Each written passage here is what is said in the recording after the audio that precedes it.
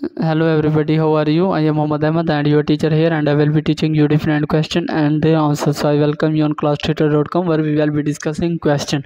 So let's get on the question. Of today's question is: a customer walks into the office and asks for the deadline to file a permit application. You do not know the answer. It would be best for you to do which of the following: option A, tell the person what you think the answer might be; option B, refer the person to your supervisor; option C, say that you are not allowed to give out that information to the public; option D, inform the person that you don't know but will find out.